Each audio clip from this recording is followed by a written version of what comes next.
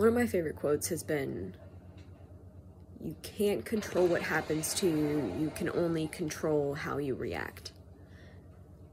And the reason that's been my favorite quote is because it always has a different meaning every time I hear it. Every time I hear that quote, I have realized more about myself and gone through new situations that I have the opportunity to love myself.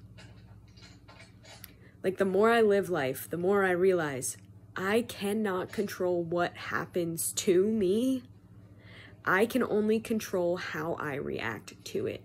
And on the basic, he is so good with a sniper. Anyway, on the basic fundamental level of it, of every situation, how can I love myself in this situation? How can I take care of myself while remaining compassionate to those around me? It has really been, this is a fight. This is a fight going on right now. But yeah, one shotgun. Who is this guy? Anyway, you cannot control what happens to you. You can only control how you react to it. And there are people who are struggling with even being able to control their own behavior due to constant stress or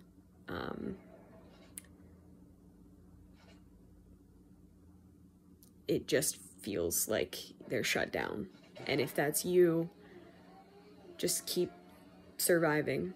Their help is on the way. I don't know who it's going to be from, but it is coming. You got this.